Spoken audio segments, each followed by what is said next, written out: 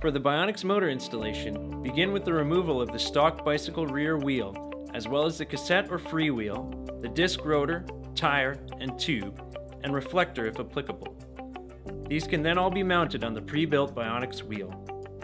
Use the longer 10mm torque screws provided in the accessory bag to install the disc rotor. Tighten them with a torque screwdriver to a specified torque of 3.5 to 5 Nm or 30 to 45 inch-pounds. Insert the BionX motor into the frame dropouts. When installing the BionX wheel, note that there is a notch on the non-drive side of the axle. This notch must be installed pointing in the direction of 6 o'clock or directly down with the bicycle on the ground. The notch direction is important for the proportional assist feature to function properly. This notch can have a maximum variation of 5 degrees. Note that some complete bicycles have the notch factory installed pointing in the direction of 12 o'clock. All BionX conversion motors are shipped with a 27-degree torque reaction collar for a standard 27-degree vertical dropout.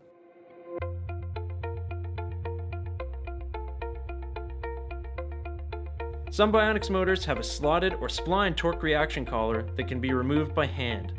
These require a different part for different frame dropout angles.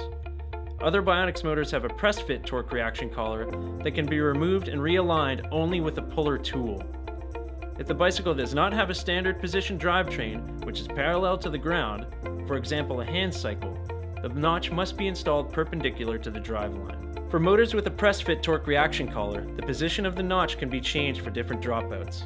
Loosen the nut on the non-drive side, place the puller over the edge of the torque reaction collar, and tighten the puller bolt on the end of the motor axle.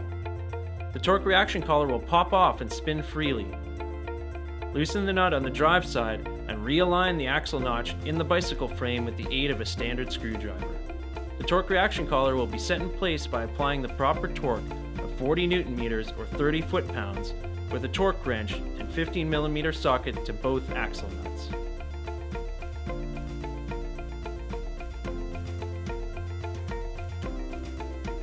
The BionX motor axle nuts must be tightened to 40 Nm or 30 foot-pounds with a torque wrench and 15mm socket.